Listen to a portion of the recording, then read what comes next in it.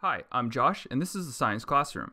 In this video, we're going to talk about Pascal's principle and pressure. When you squeeze the end of a tube of toothpaste, the toothpaste comes out the open end, and there's a scientific principle for why this happens. When you squeeze the tube, you apply pressure to the fluid inside, the toothpaste, and that pressure gets transmitted through the toothpaste until it emerges from the open end. So what are we going to learn in this video? First, we will define pressure and learn an equation that we can use to calculate it. Then, we will learn how to use Pascal's principle to compare force and surface area. At the end of the video, there will be a couple of problems so that you can check your understanding. Pascal's principle is named after the French scientist Blaise Pascal, who discovered that an applied pressure can be transmitted throughout a fluid. Pressure is a force that's exerted over a surface. As an example, air pressure is the force of all the individual air particles colliding with an object from all sides. The equation to solve for pressure is equal to force divided by area. The SI unit for pressure is the Pascal, PA. Although pascals are a pretty small unit, and pressure is more commonly described in kilopascals or kPa. To use this equation, we need to use pascals, not kPa. And so a lot of time we're going to have to perform the conversion between pascals and kilopascals. Let's try using this equation. Standard atmospheric pressure is about 101 kilopascals.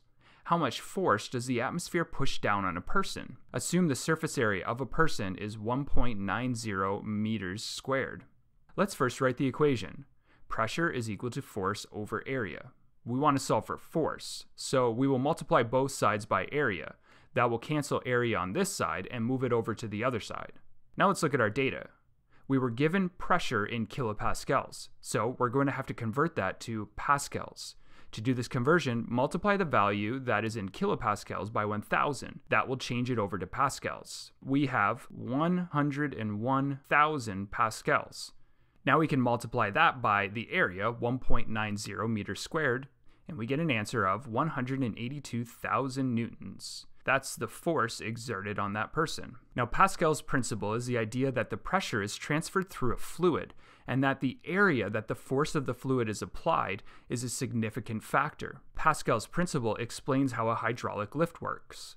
A pressure is applied to a small area at one end, and the fluid that's in the system transfers that pressure to a larger area. It's the same amount of pressure that was put into the fluid, but now it's exerted over a larger area.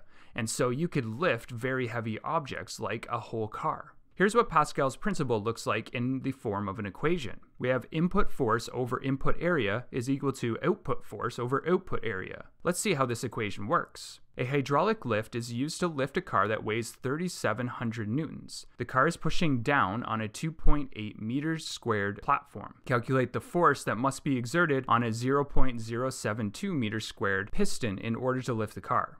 First, let's write out our equation.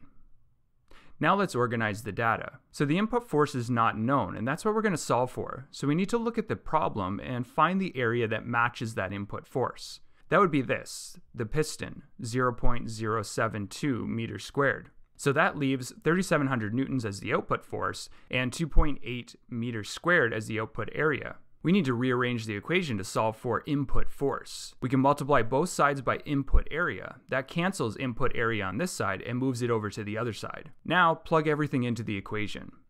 When we solve, we get 95 newtons. So it requires an input force of 95 newtons to lift the car.